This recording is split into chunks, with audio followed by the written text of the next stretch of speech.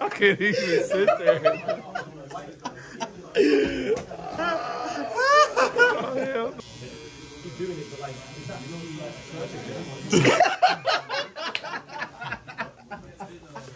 Go ahead and finish. Go ahead and finish.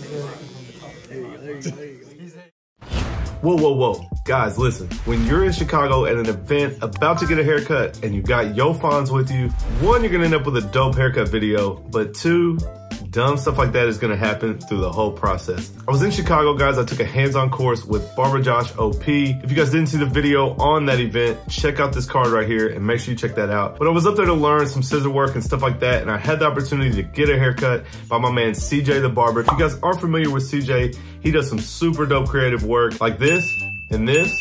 And I had the opportunity to get cut by him. I know you guys are probably wondering why I have the hat on. I don't want you guys to see the finished product just yet. But anyway, guys, I have a lot of opportunities when I'm out and about on the road to get cut at hair shows and by different barbers.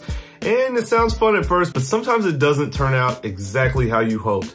Guys, I do have some difficult hair. I have a double crown in the back. It's absolutely crazy. And if you don't know how to handle it, it can really mess with the haircut. And then unfortunately, guys, I am receding in the front as well. So I really need somebody that knows how to handle all those problems. And I really was hoping that CJ was the guy to do so. You guys can see how crazy my hair looked in the beginning. I was totally down with any creative type of haircut that he wanted to do. Like I said, guys, he does that type of stuff in his shop all the time. So I was excited to see what he would come up with. So the main thing Josh OP teaches is the DFS formula, guys. So basically the point is we're gonna cut the hair following the growth pattern and how the hair wants to act. And so guys, the problem areas that I talked about, following the formula will give me the best haircut with those issues. So one main thing I took away was the hair has to be very saturated. Guys, I'm talking about so wet that the water was dripping all over my face. You can see how long CJ is spraying my hair. I didn't think he was ever gonna stop.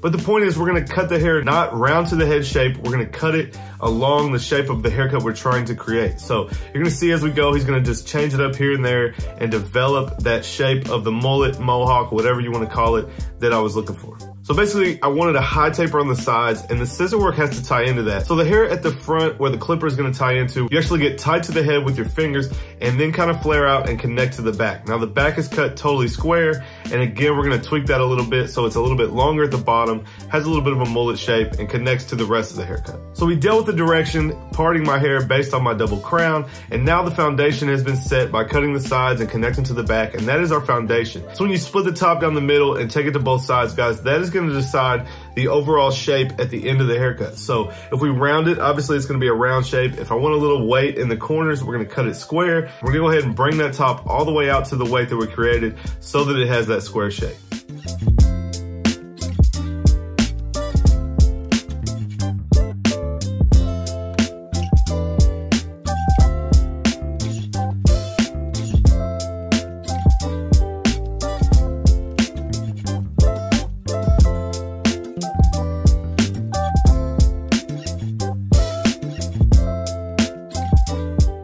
Now outside of that, the rest of the top, the green's gonna be left a little bit longer, just kind of allows for some more creativity and for the style to accent the green hair. You guys know I dyed the hair green just so I could get a creative cut at this class. That's literally the reason I dyed it.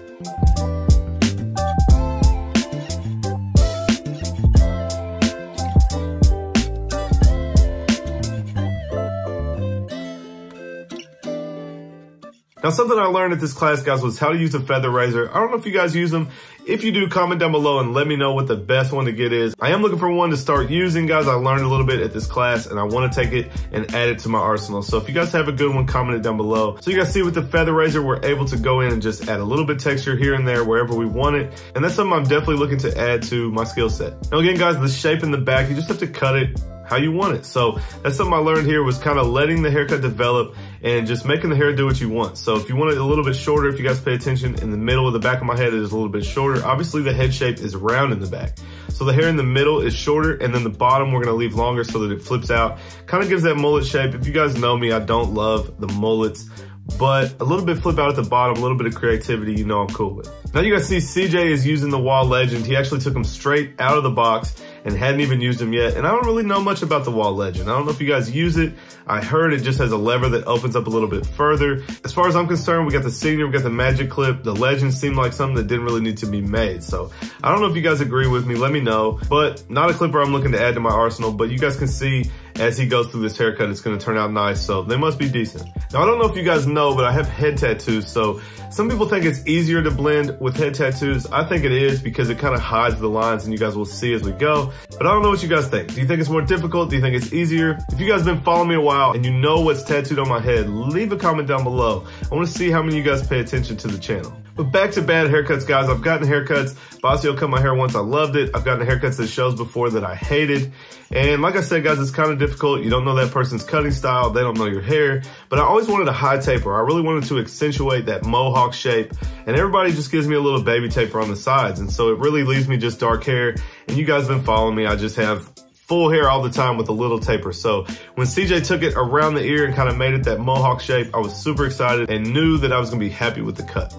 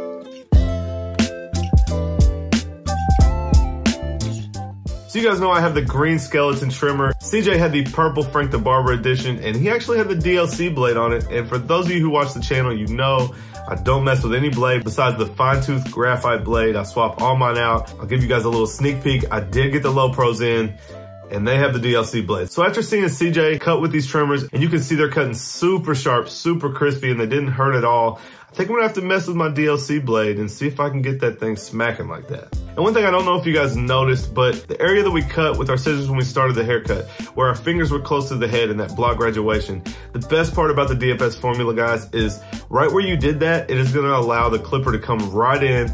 In this video, he used the number 3. Sometimes you guys see I use the number 4, but your finger length where you were holding that should be able to connect right in to the clipper work. And guys, most of us know the hardest part, at least for me when I was starting, of a haircut is connecting the fade to the top without having some weight, without having a blunt line there, without having it choppy. You guys know that's difficult. So doing that DFS formula, doing the block graduation around the edge is gonna allow that clipper to feed right in, and then we just have to fade underneath. So that's something I definitely found helpful. I was already kind of doing it that way, but taking this class really solidified some of those things for me. Now guys, honestly, the main reason I took this class, you guys have seen my work. I do a lot of stuff similar to this, but Josh and CJ both really get outside the box and do some super creative stuff.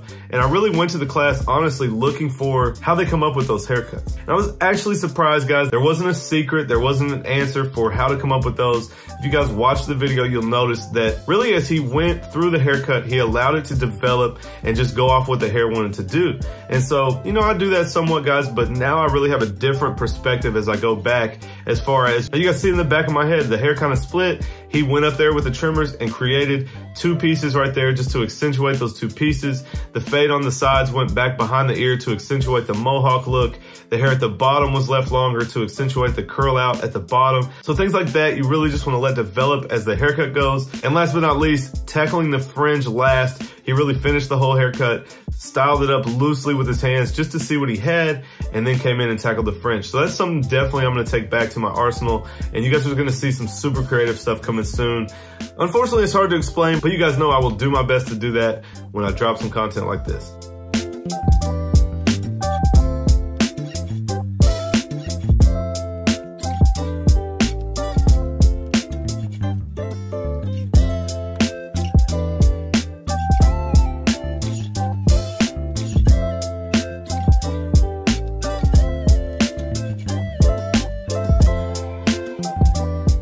Now let's revisit the beginning of the video. Guys, I was in Chicago, like I said, it was super cold. If you didn't see my Chicago vlog, I was super congested, just awful. I couldn't breathe through my nose at all. I sounded terrible, and my lips were chapped the entire week.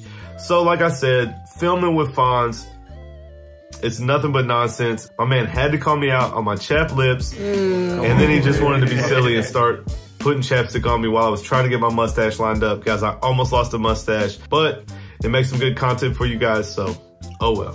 Oh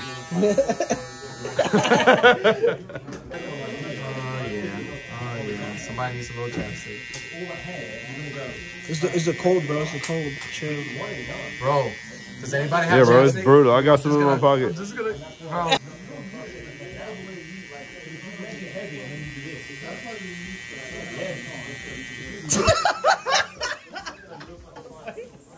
I can't even sit there.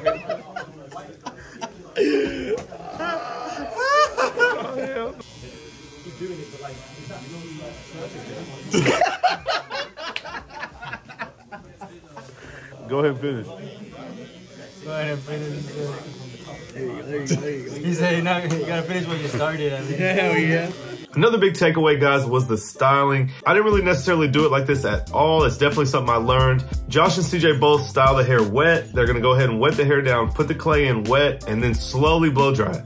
Not so much using a round brush, not so much using the comb, really using their hands and their fingers to make the hair do what they want. Medium speed, low heat, just slowly letting that hair do it.